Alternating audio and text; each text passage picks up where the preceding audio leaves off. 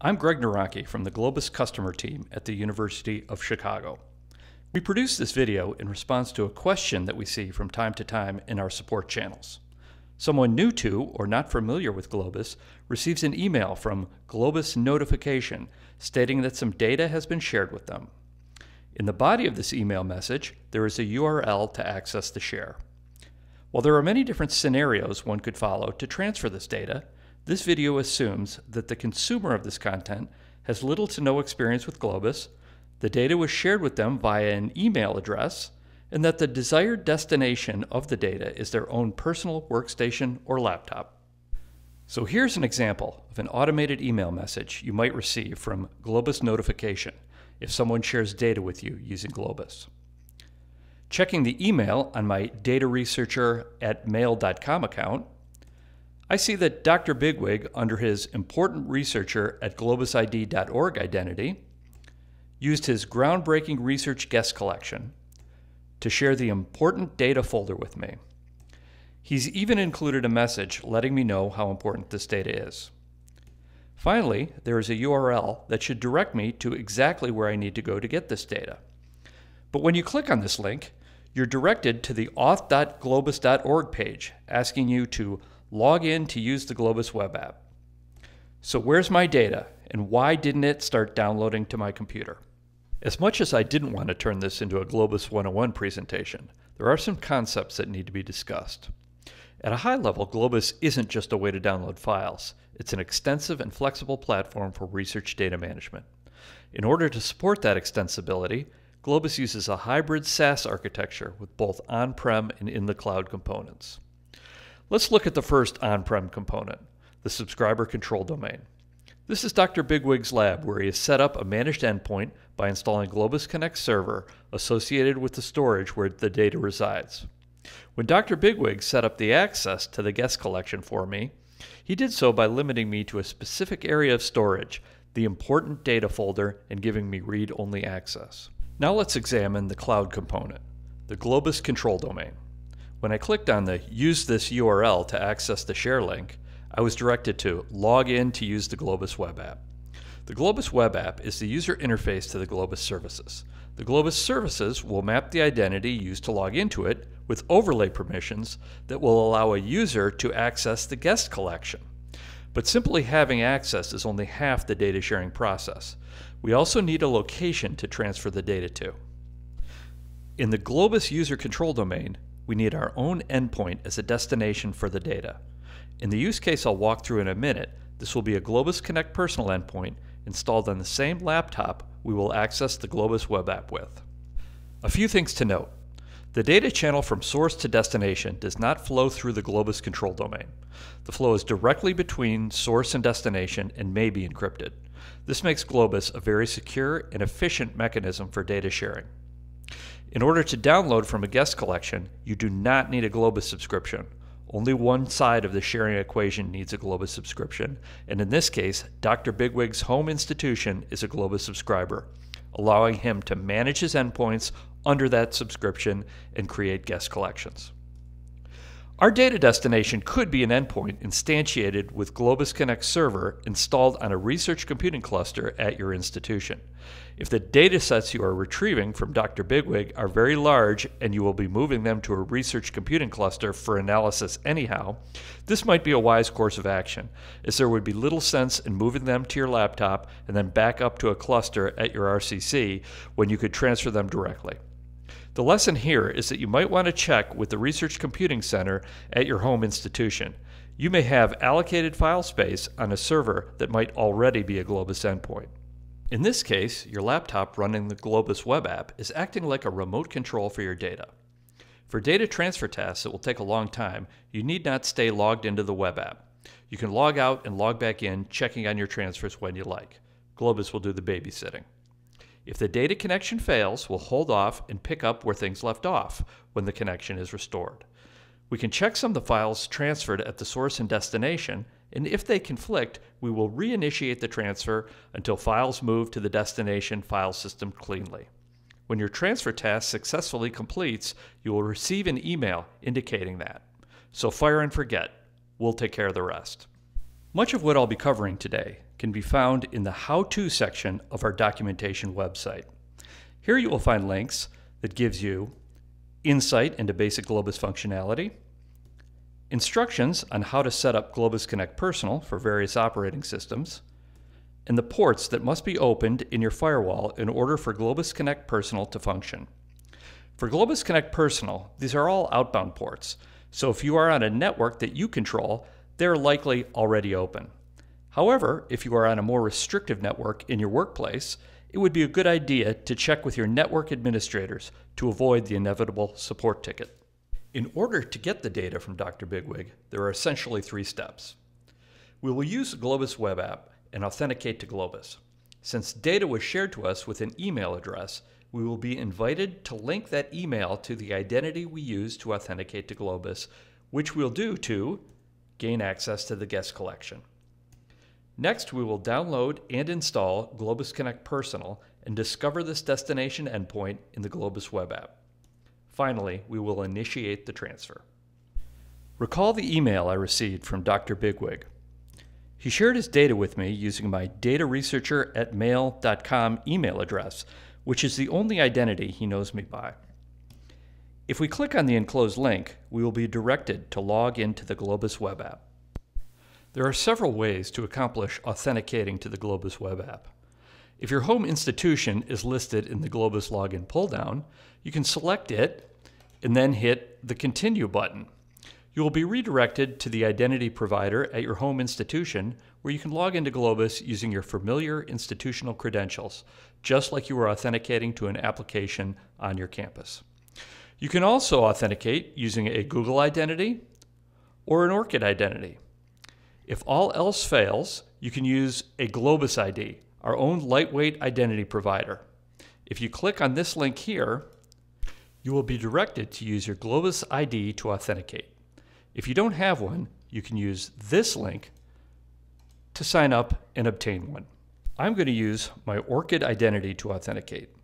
If I click the Sign In with ORCID ID button, I'll be redirected to the ORCID sign-in page.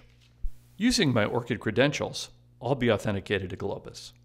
If this is the first time you have authenticated to the Globus web app using these particular credentials, you will be asked to confirm that the Globus web app can use your credentials to accomplish the task required for transferring a file.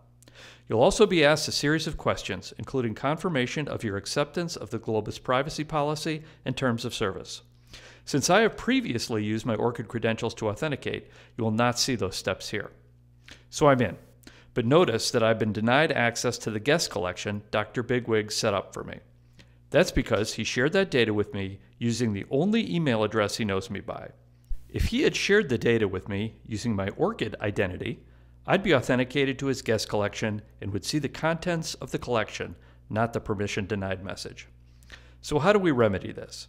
If you notice above, the Globus web app is telling us that the collection we seek was shared to us with the dataresearcher@mail.com email address. And it gives us the opportunity to link that identity in with the ORCID identity I used to log into the Globus web app. We'll do that now. Clicking the Link It Now link, we'll be directed to link an identity. Hit Continue to link that in. Since we're using an email address as an identity, we'll be sent a confirmation code to our email address, dataresearcher@mail.com, to receive a confirmation code, which we'll paste in and submit here.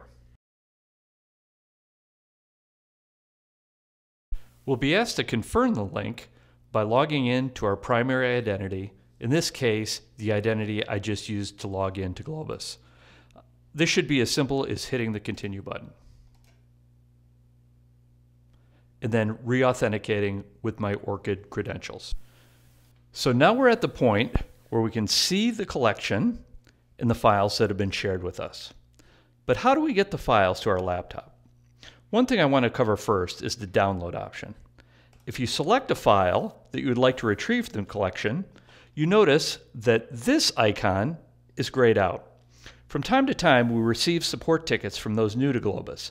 They see this grayed out and throw up their hands thinking there is no way to retrieve the files that have been shared with them. This icon is for HTTPS downloading of files and is distinct from the Globus transfer mechanism we are covering in this tutorial. If this icon is not grayed out, you can use it to download content directly to the computer you are running the Globus web app on via HTTPS. No need to install Globus Connect Personal. There are reasons for and against making this functionality available, and the rationale for doing so is determined by the owner and administrator of the guest collection, not Globus. So let's create a destination collection to transfer the data to. In this case, a Globus Connect Personal endpoint right on my laptop. The steps to do so are simple. Click on the Endpoints menu in the left-hand taskbar, and then create a personal endpoint in the upper right-hand side.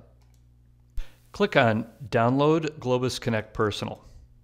In my case, my laptop is running Mac OS, so that is the software I'll be downloading. Recall the links on our how-to page shown at the beginning of the presentation for detailed instructions for Mac OS as well as other operating systems. Once the Globus Connect Personal installer is downloaded, I'll run it and follow the instructions for installing it on my laptop. In this case, by moving the application file to the application directory, which I will then run. The Globus Connect Personal application will prompt me to log in.